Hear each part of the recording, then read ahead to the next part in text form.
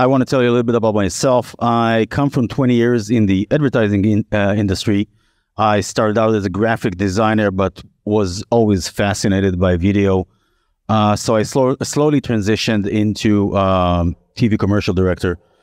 And for the past 10 years or so, I directed like almost 100 TV commercials for brands like Adidas, Procter & Gamble, Nestle Foods, and many, many others.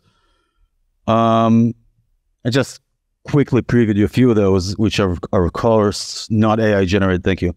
But let's go into the AI area right now. So around August last year, I saw the insane progress that generative AI videos were making, and I started playing around with AI and created those AI videos and just put them on Twitter.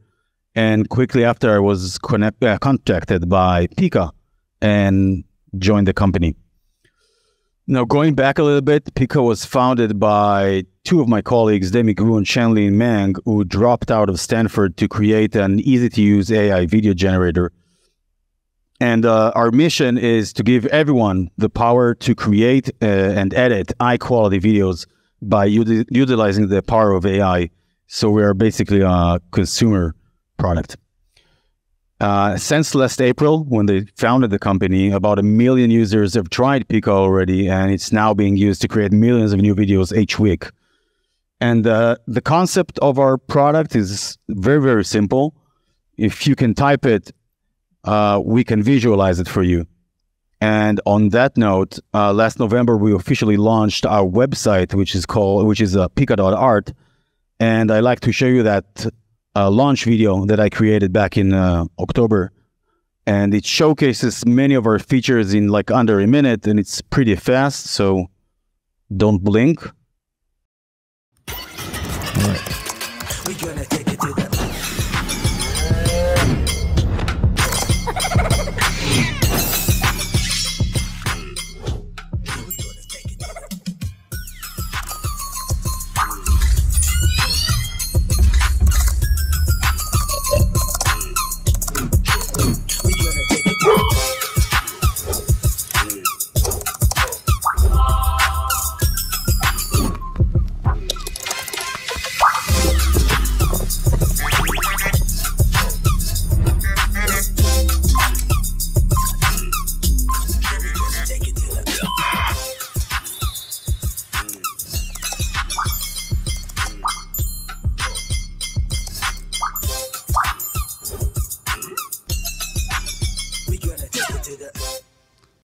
All right.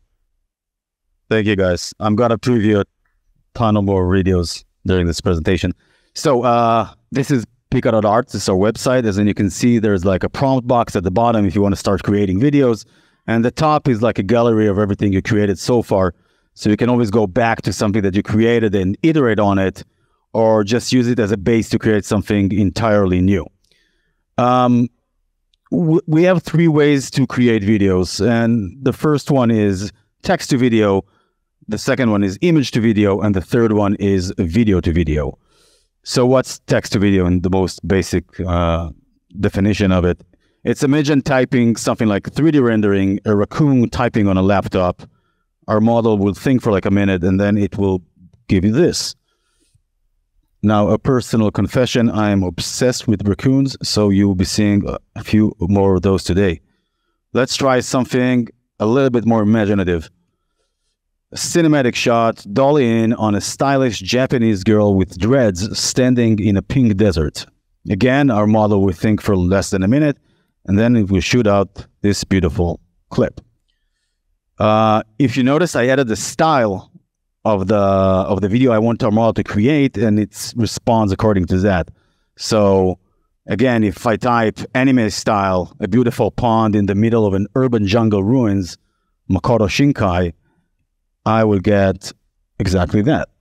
And then Makoto Shinkai is an anime director known for this distinctive style, something that I learned while working on this.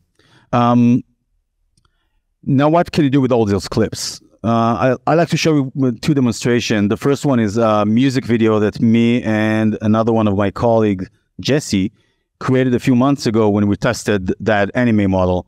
So we used that style as a reference, and we crafted this very abstract story about a red-haired girl and her ginger cat going through the different seasons of the year. Well, let's watch it.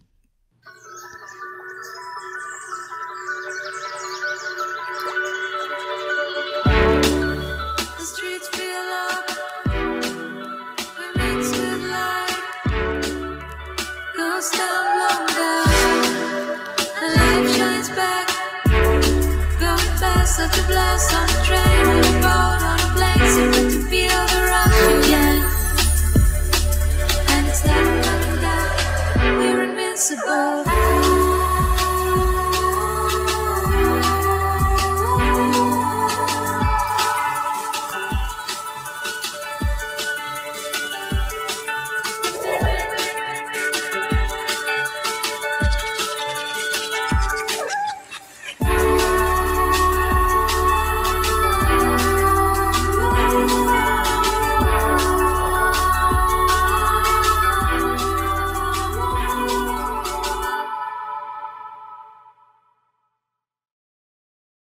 So, yeah, everything you just saw was created basically simply by typing. You can wait with the clapping because I will just show another one in a second, but I appreciate it. So it was created simply by typing. This means we generated numerous clips just by describing in a text what we want to see in each one. And then we quickly arranged those on a timeline. We added music, some sound effects, and then in less than a day, this music video was ready. Another style that our model generates pretty well is 3D animation, and now I'm going to show you another one, just that style. It's basically like a bunch of clips.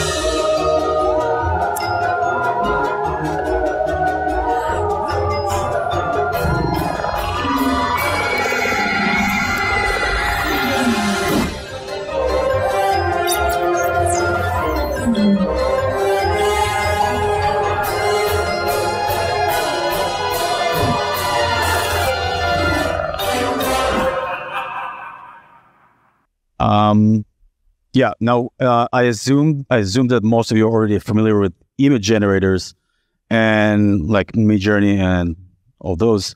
I want to demonstrate how you can seamlessly blend that familiar workflow with Pika, specifically by using our image to video.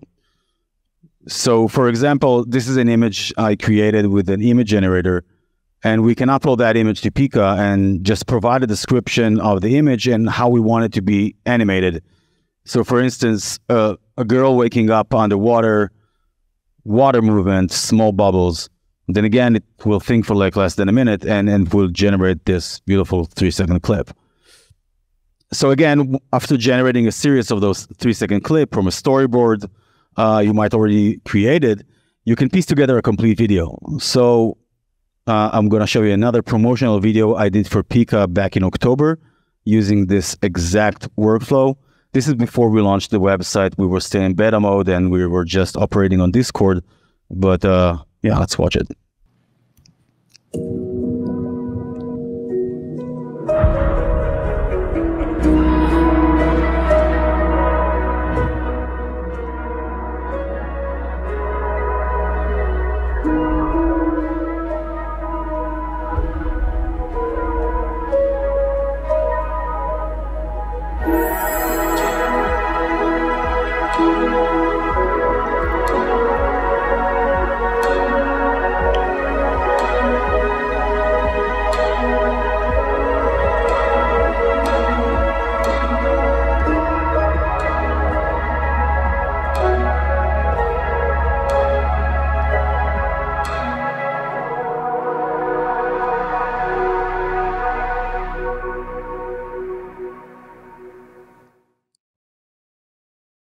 Thank you. So, a lot of people are not aware, but a pika is a small mountain-dwelling mammal native to Asia and North America with short limbs, a very round body, an even coat of fur, and no external tail. So that wasn't a hamster or a rabbit. That was a pika in that video.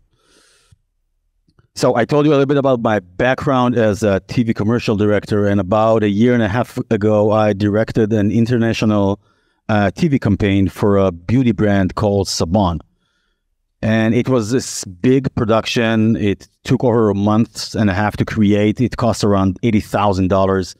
There was a large crew of people, very highly talented individuals, and it was all shot using high-speed phantom cameras. And just for the experiment of it, I kind of wanted to see if I could recreate the same commercial simply by using Pika and typing on my computer without showing Pika like any frame from the original commercial. So basically just describing it shot by shot and trying to recreate it. So I want to, again, show you the AI-generated result, and then in the end, like kind of a side-by-side comparison with the original TV campaign.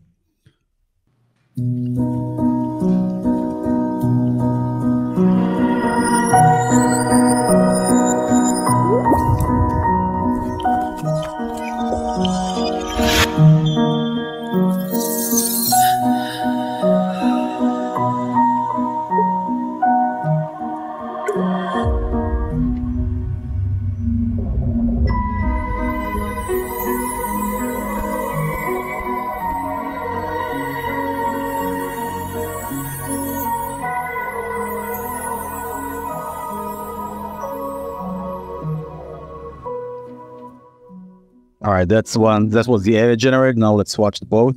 On the left is the original one.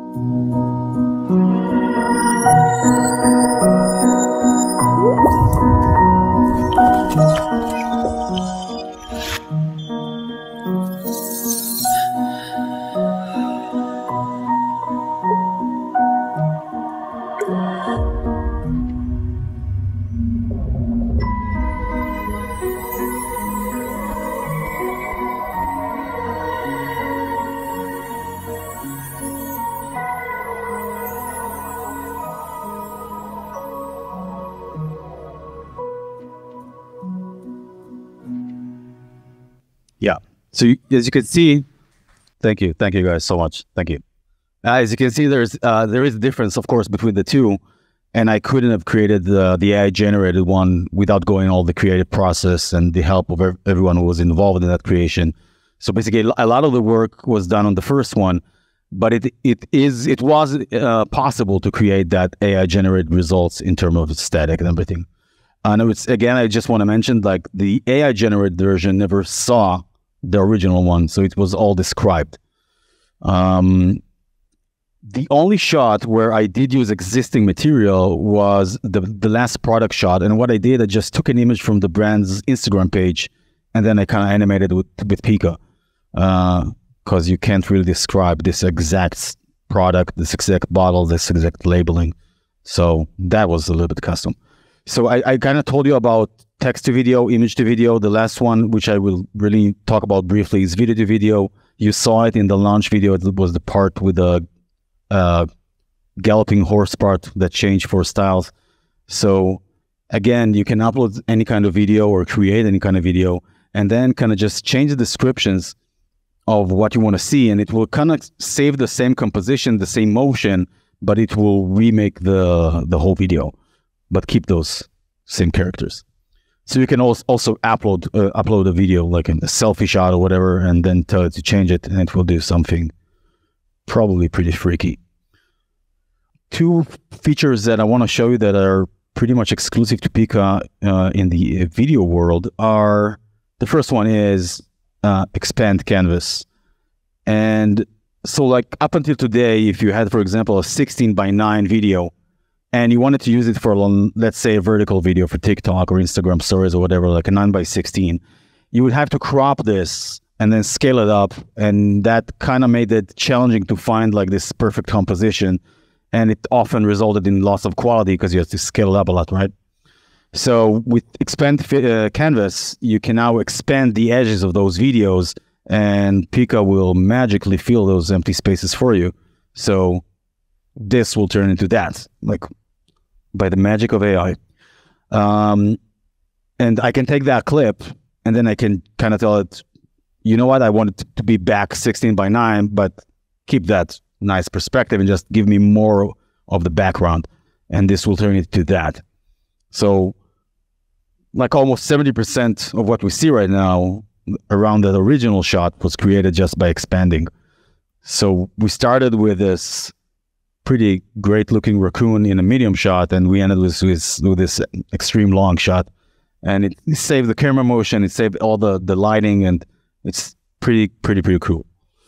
So just in terms of use cases, you can easily resize an asset for your client or for any social media. Let's consider a scenario where you don't just want to expand the canvas, but you also want like to add another object in that expanded space. You can achieve that by combining prompts when you expand. And I will just show you a brief demonstration of that feature. And also there's like this small video to video in the end, so pay attention.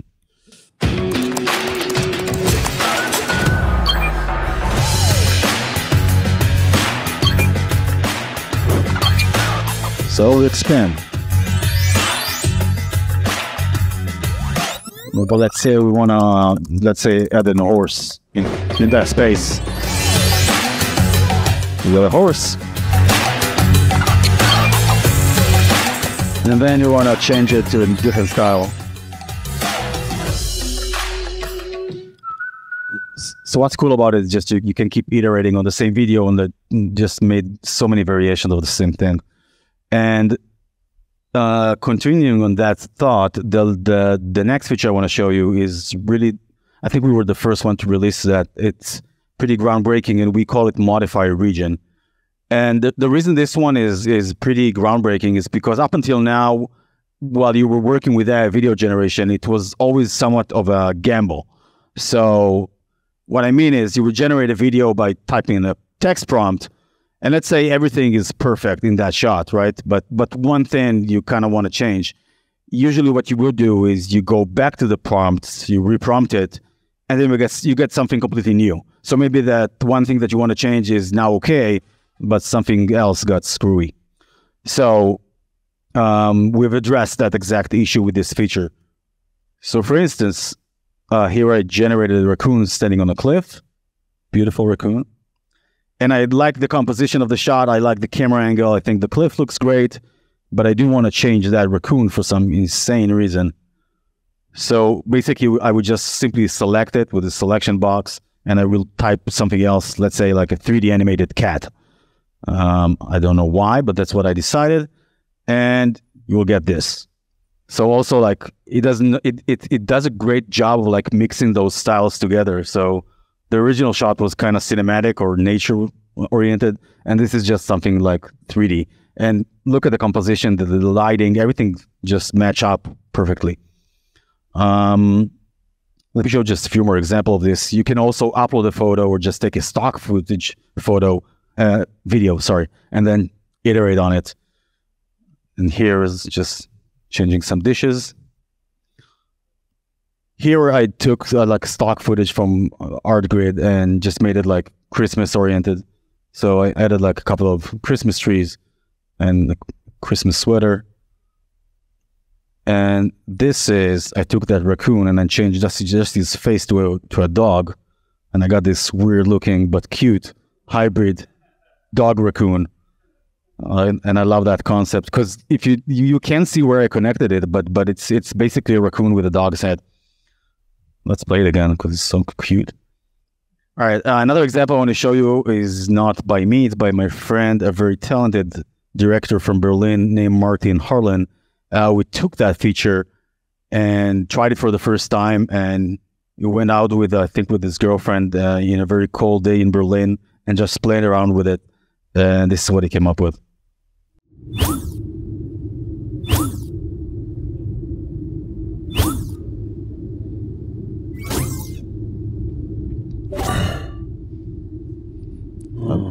brilliant guy. Go follow him on Twitter or wherever, because I love this guy. Yeah, so basically this is what we achieved in less than a year in the AI business.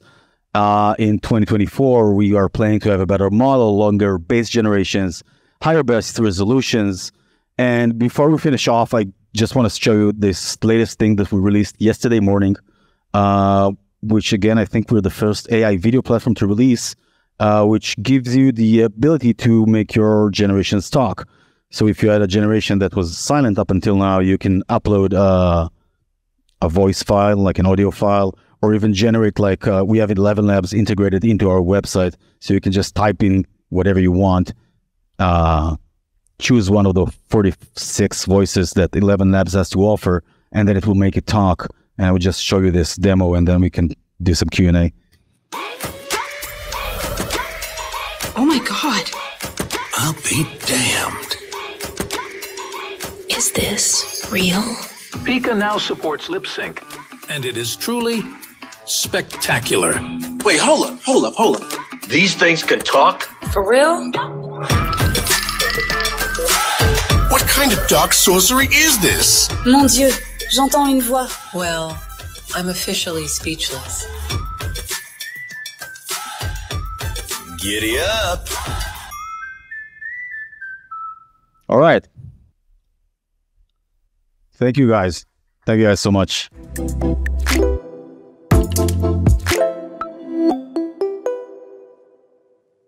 I think if you don't define a style, it will do a good job. But if you want a different style, then you can just define it. So let's say I said a 3D. So I think either don't define any style or define the style that you want. So if you want the same style, and let's say you upload from Shutterstock a photorealistic image, I would just add photorealistic style. Or if it's like a nature documentary, I would say nature documentary style. And if it's like a 3D rendering, then 3D rendering style, and so on and so on.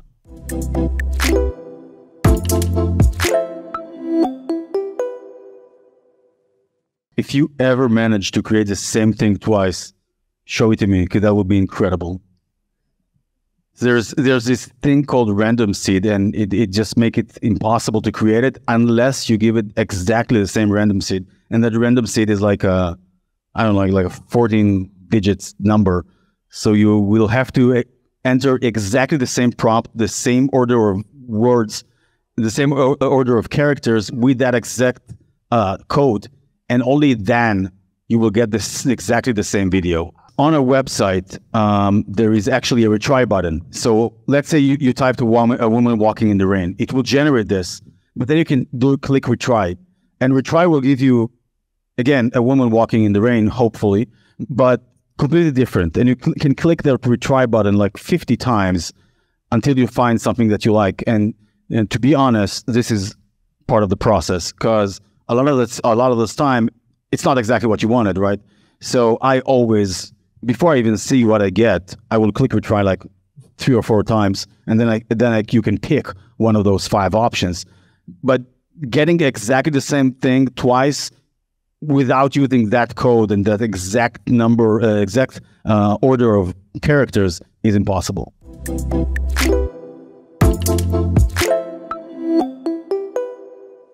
Yeah, consistency is something that's been asked a lot. It's not easy to have consistency. What I usually do is I try to keep some consistency in the text prompt that I use.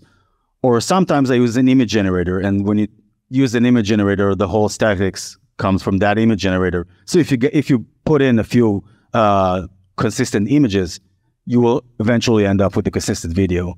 So there are a few workarounds for that as well. Yeah.